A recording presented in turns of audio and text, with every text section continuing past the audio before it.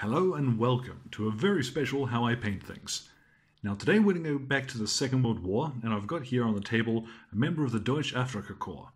Now these guys, during sort of 1940 or late 1940 through to 1943, were one of the most feared military forces on the planet, and with good reason. They were well led, they had excellent equipment, and they were a highly motivated troop. So they were something to really be worried about. Now this fella I've got with me, he's from Perry Miniatures.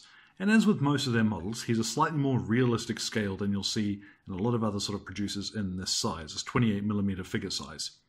As well, they're one of the few producers who do good stuff in plastic for this era, and specifically these Afrika Korps, and they work great. If you remember, we've got as well the Perry 8th Army. So these are scaled perfectly to one another. Good reason to sort of look into these guys. So I've started off with a base coat. I've given him a spray of Desert Yellow from Army Painter. And then over the top of that, I've just given him a quick blast of Desert Yellow out of the pot.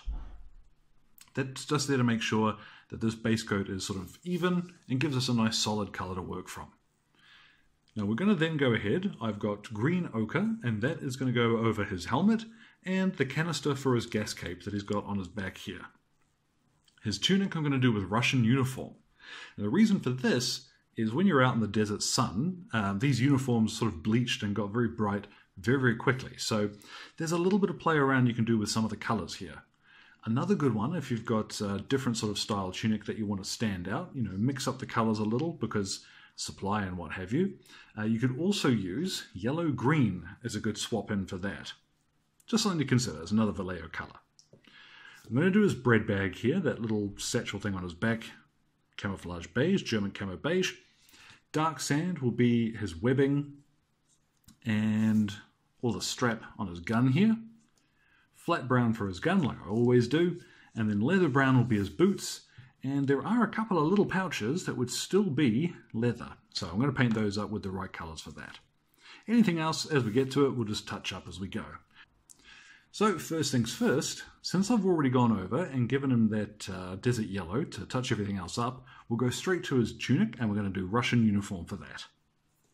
Now with this Russian uniform, because the desert yellow underneath is quite a bright base coat, you may find you need to come back and do a second coat of this. But all this is just going around and making sure that his whole jacket is Russian uniform. So paint that on and we'll come back and see how that looks once it's done. Now after that second coat of Russian uniform, I've got here my green ochre, and I'm just going to go around and touch up the helmet and that gas canister on the, or gas mask canister on the back there. This is also a good point to get your Cadian flesh tone and just go over any exposed skin. With this, again, you might need 2 thin coats. Now while that's drying, let's get some flat brown on his water bottle, and we'll do his rifle at the same time. Now this top half of the water bottle was actually sort of a tin metallic color.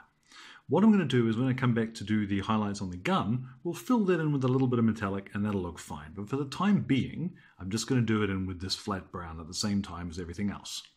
So after that, we're going to move on, and I've got, what is this? Camo beige. In camo beige, we're going to go onto this bread bag thing, and we'll do the entrenching tool at the same time. Now we'll just do some dark sand on this webbing and straps.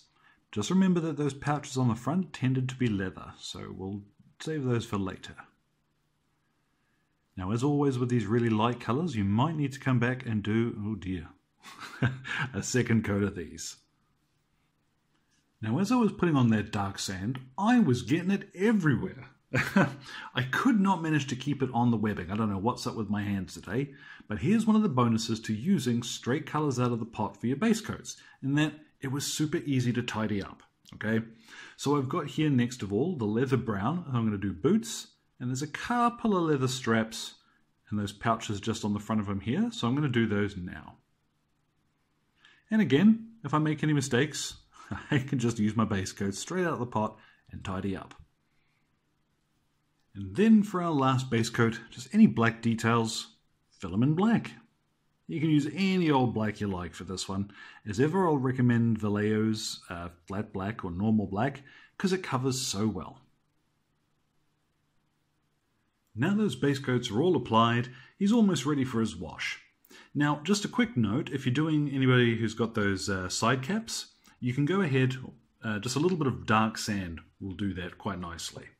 But what we're going to do now is I've got my Agrax Earth shade here, and same as always, just going to load up my brush and get crazy with it. Just start bucketing this on the model. Now you do want to move it around a fair bit. You don't really want this one to pull too much anywhere, because with this one, rather than some of the other ways that I like to use Agrax Earth shade, we're really looking for it to just give us that shading and not do too much in the way of staining the color of the miniature. Now that that's almost dried, we can get straight into highlighting. So I'm going to go for his helmet, those bits that we did green ochre. I'm going to go and very lightly do the edges in dark sand. So not too much of this, because you'll find out that it will very quickly overpower these, but just a little. Gives you a nice hard edge.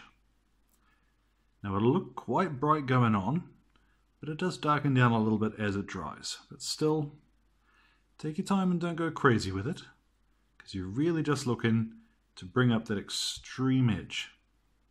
A little bit across the top doesn't hurt either. Now I've got here a little Citadel Ushabti bone just to do the edges of his trousers. And you want to be fairly sparing with this too. The idea is you just want to catch those extreme edges where the light is going to hit the folds in his clothing. So don't go crazy with this, because otherwise it's going to look kind of similar to the helmets. But this is a slightly different tone for the highlights, so it will look a little bit different. His webbing will quickly touch with a little bit of Iraqi sand. And I've gone way overboard on the edge there. Whoops. This is Nurgling Green, and it's quite a sharp green highlight for what we're going to do on the tunic. But it will chill out a little bit once it dries down. And the important part with this too is that it's got quite a nice sort of faded effect to it. So this looks good if you're painting guys who you want to represent veterans and their stuff's been out in the sun for a while. Now, if you want to make your own highlight, then a mix of sort of dark sand and Russian uniform will work well in this place. Now, I did mention that it'd be quite a sharp highlight, didn't I? So you want to be fairly sparing with it, if I'm honest, and I probably could have watered that down a little bit more. But not to worry, this will look fine when he's on the table.